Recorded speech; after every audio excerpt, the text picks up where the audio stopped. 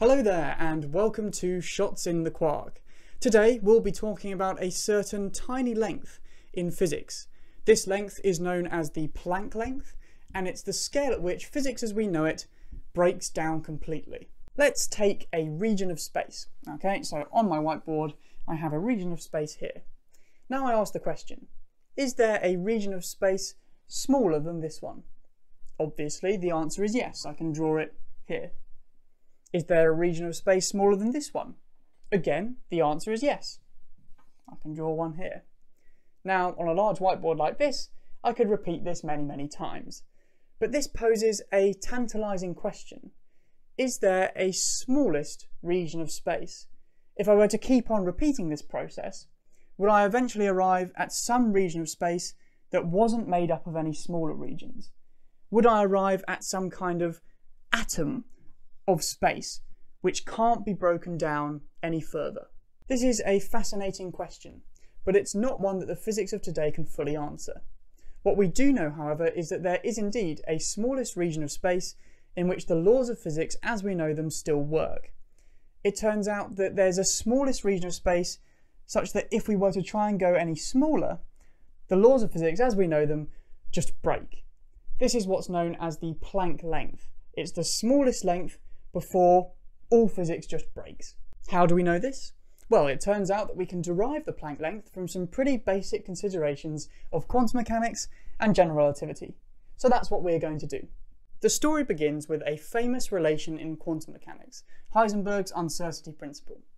This principle tells us that a particle cannot simultaneously have a precise position and a precise momentum. The mathematical form of it looks like this. We have that the uncertainty in a particle's position multiplied by the uncertainty in its momentum has got to be larger than some positive constant h bar.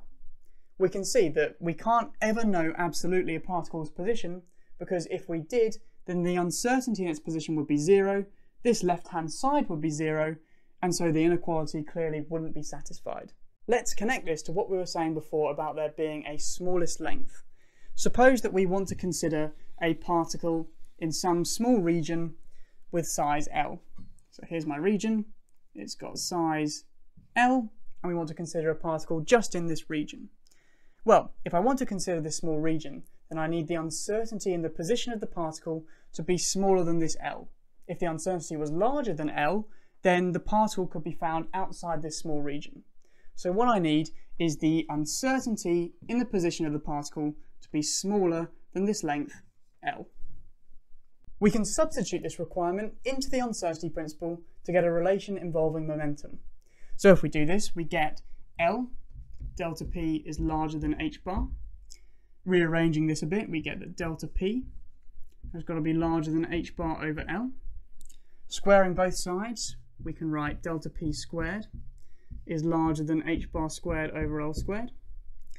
Now, because the mean value of momentum squared will always be larger than the uncertainty in momentum squared, in mathematical terms we have that p squared is larger than delta p squared, then we can rewrite this as p squared has got to be larger than h bar squared over L squared.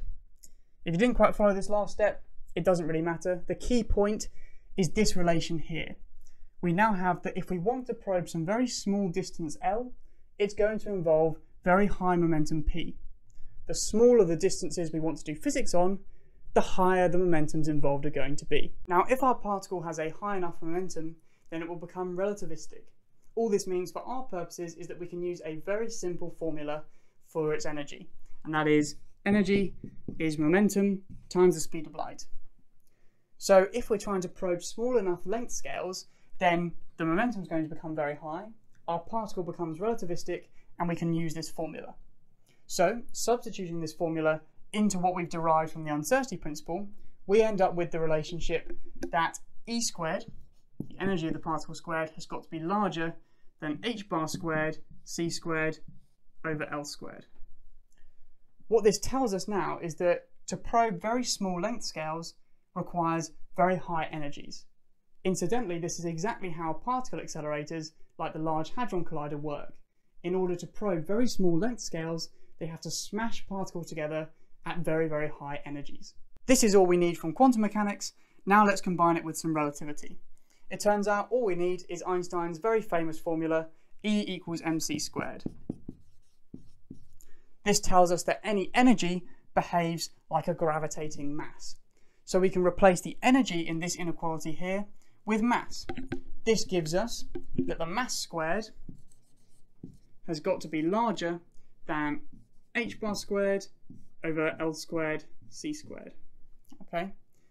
This tells us then that if we want to probe very small length scales, then our particle is going to behave as if it has a very large gravitating mass. This is where problems are going to emerge. Now, I'm sure you're all familiar with black holes. These are the strongest gravitating objects in the universe. If you have too much mass in too small a region, then a black hole will form. Now, every object has a special length associated with it, called its Schwarzschild radius. The Schwarzschild radius is written like this: R equals gm over c squared. G and c are just constants, and m is the mass of the object that we're considering. The Schwarzschild radius tells us the length that we'd have to squash this object down in order for it to form a black hole. For example, our sun has a Schwarzschild radius of about 3 kilometers. This tells us that in order for our sun to form a black hole, we'd need to compress it down to a sphere of radius 3 kilometers. Returning to our particle in its small region, we can see from this relationship that this particle is going to have some gravitating mass, and this gravitating mass is going to be larger than this quantity here. So what we need to be careful of now, if we want to do physics with this particle in this small region, we need to be careful that this particle doesn't form a black hole. And this will only be the case if this region, L, is larger than the particle's Schwarzschild radius. So what we need is for L to be larger than g times the mass of the particle divided by c squared. If the region that we're working in is smaller than this, then the particle will form a black hole and this region will be hidden behind an event horizon. After doing some algebra, we end up with a remarkable result. If we want to do physics with a particle in a small region, then there's a lower bound on the size of it. We can't do physics at length scales less than this quantity because below this length, particles collapse into their own black holes. And so regions of this size will be obscured, hidden behind the event horizon of a black hole. This here is the Planck length. Below this length, all of our physics just breaks. So what does this mean for physics? It means that if we want to know anything about what happens below this length scale, we need to have a unified theory of quantum mechanics and general relativity. We need a theory of quantum gravity if we're to understand whether we can go below this length or whether this length here is really the smallest possible length in the universe, and that on this scale, instead of seeing a smooth fabric of space, you instead have some kind of space-time atoms. At this point in time, nobody really knows what happens to physics below this length scale. Whatever the answer is though, it's sure to be fascinating. Thank you very much for watching. I hope you now have a better idea of what the Planck length is and why it's so interesting. Please like and subscribe for more Shots in the Quark.